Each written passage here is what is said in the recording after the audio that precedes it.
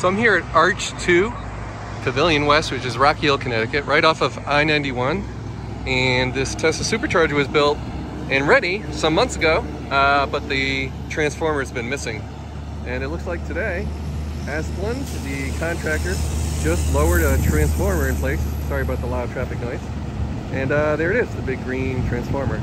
The meter actually happened to meet the electrician from Eversource that put that meter on just last week. So I thought something might be happening, and here it is. So that means here it is Wednesday, right before, it's August 31st, right before the Labor Day weekend. Who knows, maybe we'll actually have this site open in time for this super heavy travel weekend.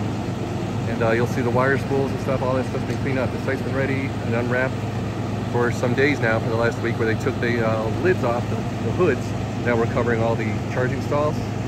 And it was just a matter of getting electricity. You can see the wire running from a short pole right up to the power lines above, right there. So we'll see what happens next. And there's a supercharger here located off of I-91. I live in the next town over in Weathersfield, Connecticut. And just about 5 hours ago, I happened to be driving by here because I have family in Rocky Hill. And here it is, a 1,000 or megawatt transformer that was just dropped off onto this pad. So this site has been waiting for electricity for about, well, several months. I'm not sure exactly how long. And they just powered it up and put in the meter last week and got the transformer going. If you look here, you'll see PVC pipe going up. And there's the leads going up there. 12 stalls through these cabinets that change from AC power to DC. Obviously a Corvette event today. I guess that's a parachute. Kind of funny. All right, a little noisy. Anyhow, imagine a year or two from now, you'll have Chevy Corvette electric cars charging here. Oh my goodness. So at that point, they are opening the Supercharger network to all brands of cars. What timing? Let me also point out a couple features here. This precast hunk of concrete is all assembled in one big chunk with 4 charging stalls and a cabinet here, the transformer. That all gets delivered in one piece, lifted right off the back of the truck. That way they have a lot less assembly work to do on site here. So there's 3 of these 4 stall sections. There's another 4 and another 4, so that's 12 total charging stalls.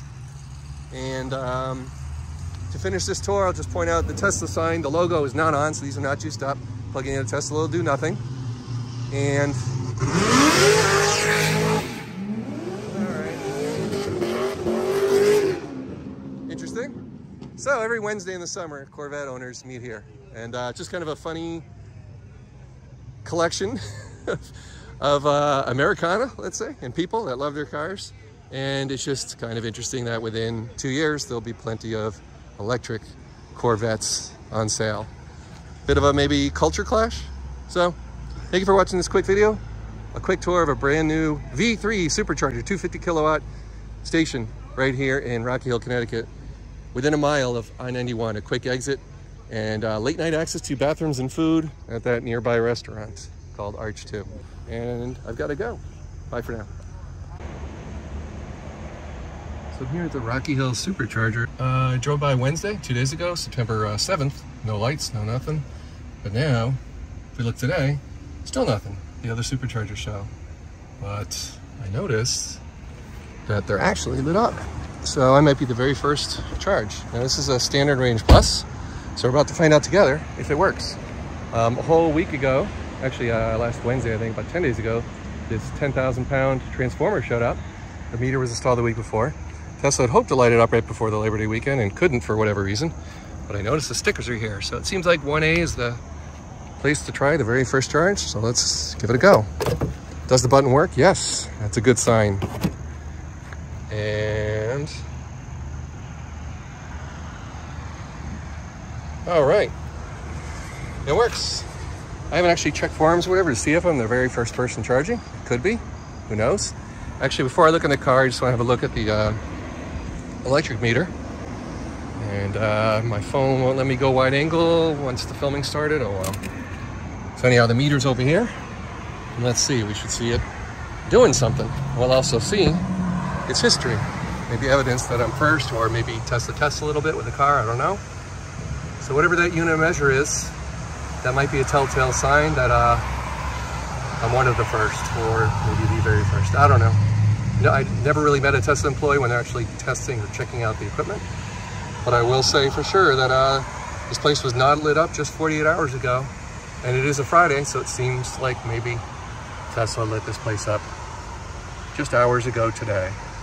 The units of measure are not shown there, so I think that's about it. I think we've rotated through everything now. I can hear a little bit of noise. So if we go over to this cabinet, it's not going to do a full 250 because this is a standard range plus again. And I don't even hear any fan noise yet. So now let's have a look at the car. Up in here. You'll see we're at the full, no, full anything, 48. Okay, let's put that at a more common, say 90. And right now the car is at 69. So to go from 69 to 90, it's going to be a full 25 minutes at this slow speed. So the car is quite full, and we certainly did not precondition. So it's scolding me for not preconditioning. Well, you can't precondition when the charger doesn't show on the map. So yeah, Tesla employee also told me that there's no more delay, that the red dot should show up right away when charging is available at a location, but it did not. If we turn, you'll see the hotel across the street there is a slow charger. So anyhow, clearly we did nothing wrong, we just couldn't precondition. What I don't really know is if I arrived with the long range with a low battery, like 20-30%, would I get the full 250 kilowatt? I would have to do that as a separate test.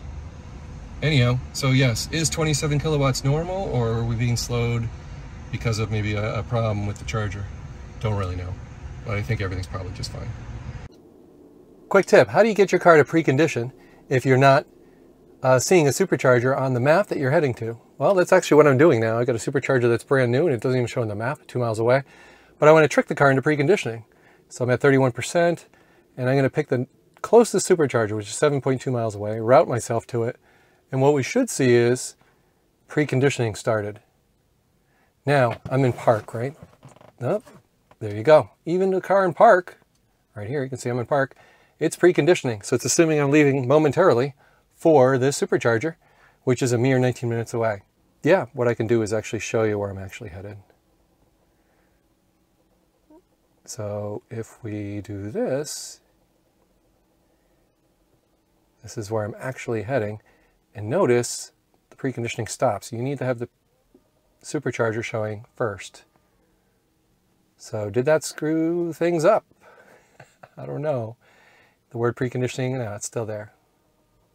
And I could actually hear a slight motor noise, something going on under the hood there.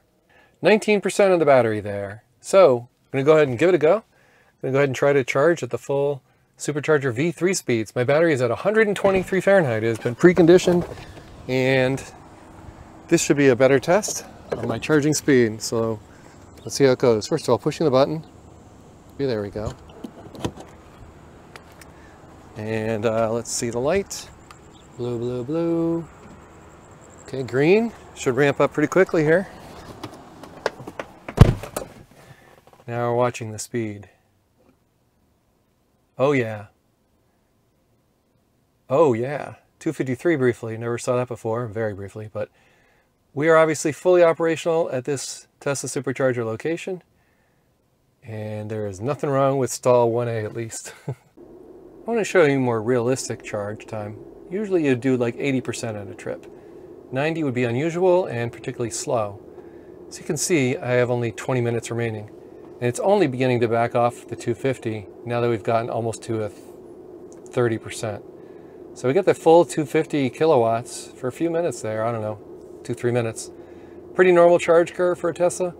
I can hear the fan speed going on the front there, keeping the battery cooled down now, because you don't want it to get too hot when you're dumping all the electricity into it.